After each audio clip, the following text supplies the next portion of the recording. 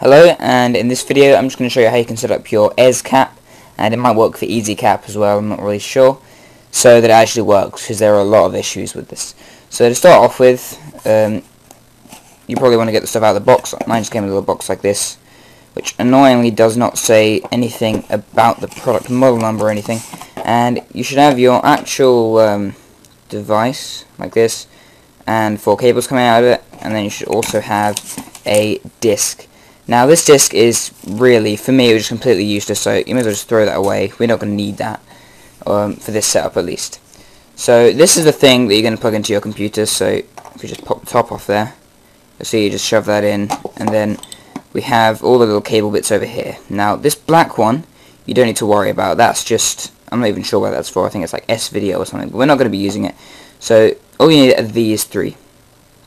Now, there is something extra which you may need. I happen to have one of the cables lying around in the drawer, luckily, because I wasn't sure if, that I'd need it when I actually bought the product. But I've got a simple thing which gets all these cables, so that's the yellow, the red, and the white, and gets it into one of these things. I really don't know the technical names for any of these, but basically, in my logic, white, red, and yellow thing goes to this thing. And this thing fits in the back of my PS3. It should probably work for lots of other devices as well. So all we literally have to do is plug the yellow one into the yellow thing, and the same with the other ones. It's not particularly easy to do while holding this camera. In fact, while I'm talking about the camera, I'm sorry if I end up missing things or if the video is kind of wobbly. I usually use a tripod to record, but I thought I wouldn't while I was doing this. So let's just put that in. And remember, we don't need this one, so all we're going to do then is put this into your computer and put this into your console, wherever you want to record. And I'm going to show you now on the computer what you have to set up with the drivers and all that. Okay, so now that we've plugged everything into the computer, just open up Device Manager. If you don't know how to do that, just go to the Start menu and then type in Device Manager if you're on Vista or 7. Just open that up. And now this is where things can vary a little bit. So yours shouldn't look like mine does now. Yours should either have an Other Devices section, and there'll be an unknown device, or maybe 2 unknown devices under there. And in this sound, video, and game controllers, you probably have something that says USB EMP audio device, or maybe it's just going to say USB audio device. It really just depends. It's a bit of a kind of hit and miss thing depending on what system you're on. So if you have one unknown device, we're going to need to install the driver for it, because that's likely to be the video from our Ezcap. So just right click it and click Update Driver Software. Now you have to browse your computer for driver software, and you'd think that you just use this browse for driver software on your computer, but in fact we have to pretend that it's on a disk. So we could let me pick from a list of devices and wait for it to load.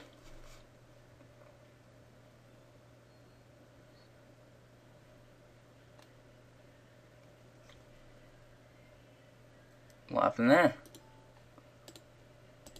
Okay, here it is. And then we click Have Disk. So if pretend we have the disk, go to Browse, and you find this folder. Now there should be a link to download this in the video description.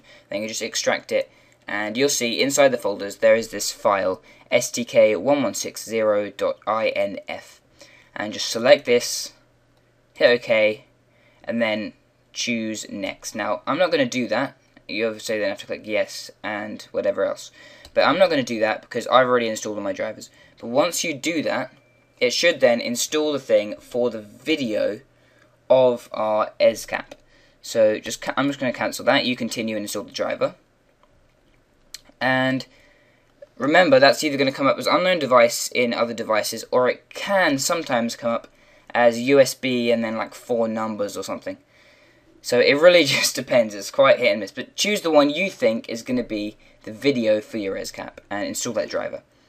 Now, I'm not sure which model number this driver is meant for, but it's worked on mine, and it's worked on several others as well. So, you know, I hope it works for you. And also, we have the audio as well, because we're going to want the audio to work. And if yours comes up as USB audio device, then you've already done it. If yours comes up as USB EMP audio device, then just go to Update Driver Software, and then we pick from the list But this time we actually just choose USB audio device. And there you go, it should then install the driver just for the USB audio device. Okay, so now we have all the drivers and stuff installed, it should work. First of all, what I'm going to do is I'm just going to turn on my PS3 and quickly set the settings up to feed it to my Ezcap. So just bear with me a second.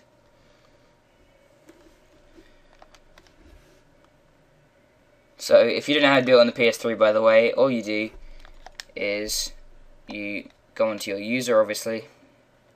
Then you go all the way over to settings, you go down to display settings, video output, then AV multi / SCART, and then choose the RGB, click change, and that should work out. So I'm just gonna, okay, so now we've got that set up going to the device. I'm just gonna hit X because you usually have to do that if it's successful. And then what we're going to do is we're going to open our recording program. Now this is called Ezcap, the one I'm going to use. You can use a variety of programs. So I'm just going to open that up. Now at the moment it's just said it's having a little issue, so I'm just going to secure all these connections because I'm pretty sure I haven't got my Ezcap plugged in properly.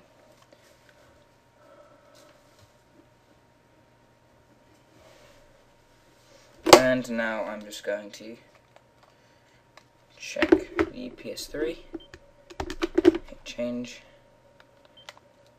What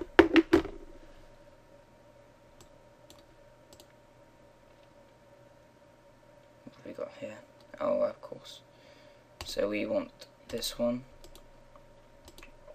And your video capture source should come up. So what we're going to do is, occasionally it does this to me, I don't quite know why it does it, so we're just going to secure all the connections and everything. But yeah, it is a bit of a dodgy piece of hardware. Occasionally it'll work, occasionally it won't work. Okay, that's fine. That's also fine.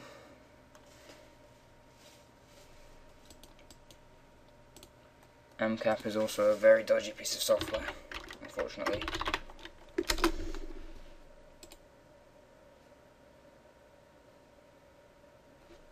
Okay, so it's now receiving the video okay. To mess around with the wires a little bit, I'm going to click change again because it's just decided to go off that.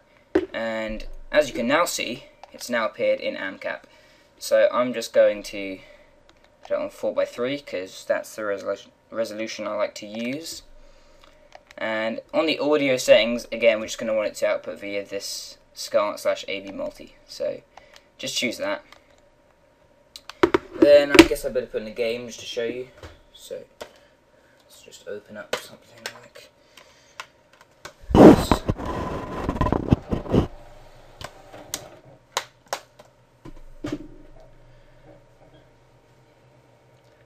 Now also note, at the moment I'm actually playing off this little Ezcap screen. What you also may want to do is, instead of using my setup where I just have the cables going straight to my PC, you might want two of those, so one goes to your TV and one goes to your PC, so you can play on your TV while it's recording on your PC. But I just didn't have one of those cables around, so it was just a lot easier for me to set it up this way.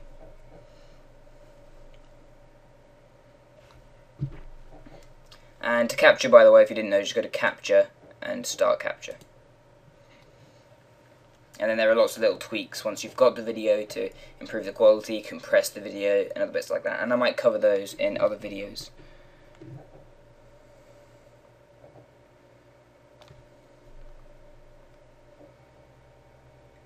And here we have it. We're playing Little Big Planet 2, and we're recording it via Ezcap and an Ezcap. So that's the end of this video. If you do have any problems, please comment on this video or PM me, and I'll try and help you out, because it is very difficult to set up. And as you could see but there by my little kind of hitch and having to just check all the cables and everything, sometimes it works, sometimes it doesn't. It seems to be working for, quite a lot of it for me. So I think I'm rather lucky. So that's the end. Have fun with it, and hopefully you'll be able to record your console, and it will be good, and we'll see more console related videos. So that's the end. Have a nice day.